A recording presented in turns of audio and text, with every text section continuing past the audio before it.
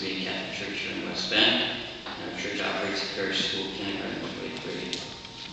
Dear members of the school board, I'd like to enter into the public record my opposition of this proposal to enter into contract with Crossroads Academy Charter School.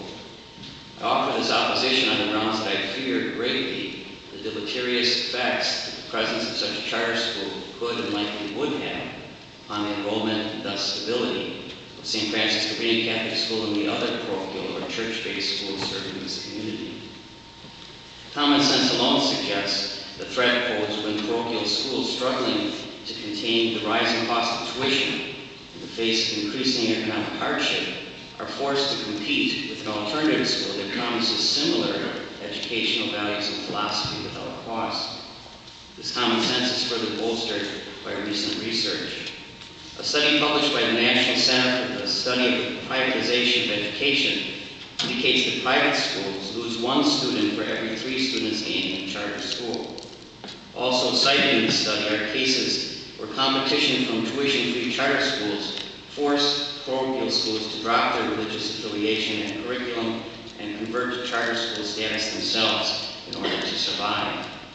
I fear the prospect of similar negative consequences for our community should the Board of Education implement this proposal for Crossroads Academy Charter School, consequences with the potential to devastate the legacy of parochial school education in West Bend.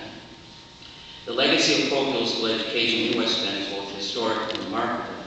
For example, my own congregation school, St. Francis Korean and Good Shepherd Lutheran School, are the new kids on the block, yet we trace our foundations to 1957 and 1963 respectively.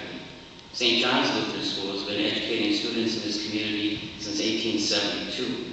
Holy Angels Catholic School has been doing the same since 1866. And Immaculate Conception St. Mary's is one of the oldest Catholic schools in the nation, still operating on its original site, which it has done since 1850.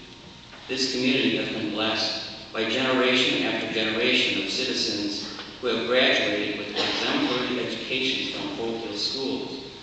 I humbly ask you, the members of the Board of Education, not to place this legacy at risk.